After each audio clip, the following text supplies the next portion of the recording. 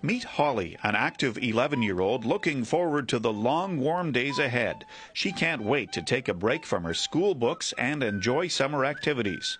For Holly's mom, Kim Priestman, summer used to bring challenges. Holly has attention deficit hyperactivity disorder, known as ADHD, and Kim is already preparing for her daughter's transition from the structured routine of school to summer activities like pool parties and sports. We did have trouble a couple of summers because with Holly having ADHD, she doesn't have the patience to stand in line for things, so there were certain activities we didn't want to do.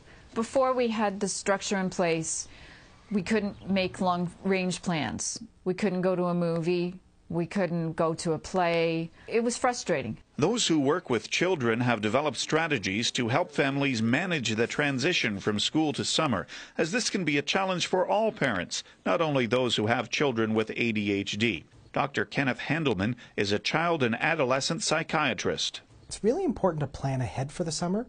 It's great if you can get your son or daughter involved in creating the structure, have them give their input, and then if you can create a schedule or a routine that's more the summer routine, post it on the wall that'll help your child to adhere to it. Many children with ADHD struggle with social interactions and friendships. I like to encourage parents to promote that during the summertime.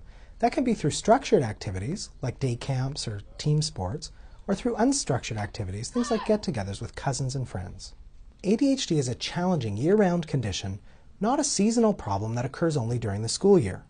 Some doctors suggest that you avoid taking a drug holiday during the summer. Parents should speak to their doctors about their options.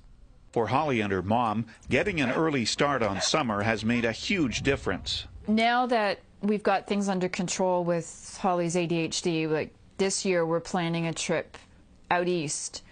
And a couple of years ago, that's not something I would have done. Families should know there are a variety of strategies to help them with this transition. The first suggestion, talk to your doctor. The second suggestion, the website adhd.ca. The summer's a great opportunity for parents to bond with their child who has ADHD. Parents should make the time to have a lot of fun during the summer. As our understanding of ADHD grows, so does our range of options for dealing with the condition. And that's paying off for Holly, who's looking ahead to a very happy summer. Martin Vanderwood reporting.